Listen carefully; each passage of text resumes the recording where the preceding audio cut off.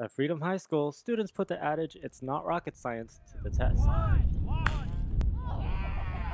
With the help of the Patriots Jet Team Foundation, students were tasked to build rockets from scratch while keeping in mind how their rockets would fly depending on three variables: fins, body, and cone.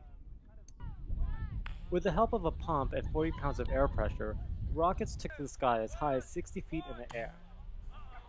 At times, getting lost in the sun,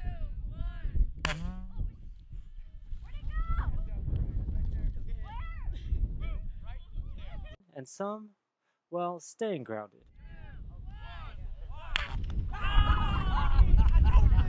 Freedom High School science teacher Matt Cantrell explains more on this out-of-the-world project. This is our rocket project where the kids build a rocket with three variables: fins, body, and cone. They build the rocket, they graph, we put all this data in for qualitative and quantitative stuff, and then we go out, we send them off, then they can bring it back and change one variable, cone, body, or fins, and then they set them off again.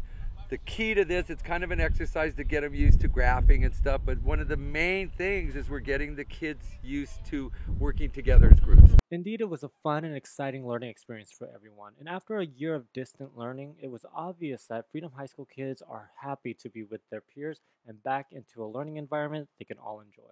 I think the most important thing always with these kids is learning how you can have fun and try hard at the same time. Too many kids think that if you're having fun, then maybe you're not trying hard enough, and that's not true. I want the kids to know that you can have fun every single day in every single project, and the learning will just fall because you create an environment where they're having fun and they want to start learning science. Because come on, it's science. I mean, who can hate science? Many lessons were learned today, but none like the importance of in-class learning and teamwork. Although the students had to deal with some lofty winds, they met the challenge head-on with flying colors. Reporting for the Brentwood Press, I'm Andrew Rolota.